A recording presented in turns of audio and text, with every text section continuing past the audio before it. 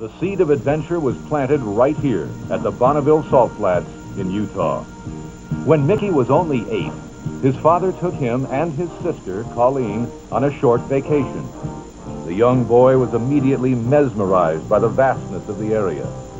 Even more inspirational was being able to watch this man, John Cobbs, establish a new land speed record of 396 miles per hour.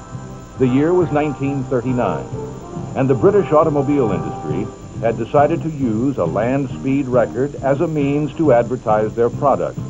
Nothing was spared to make this as safe and successful a land speed run as possible. The car was very large, even by standards of those days. It required the use of 2 huge 16-cylinder Napier Lion airplane engines, pouring out 5,000 horsepower to drive this heavy vehicle across the salt.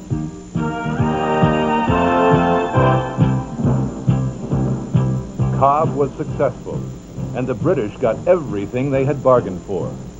The International Press Corps was on the scene, and the world had a new hero.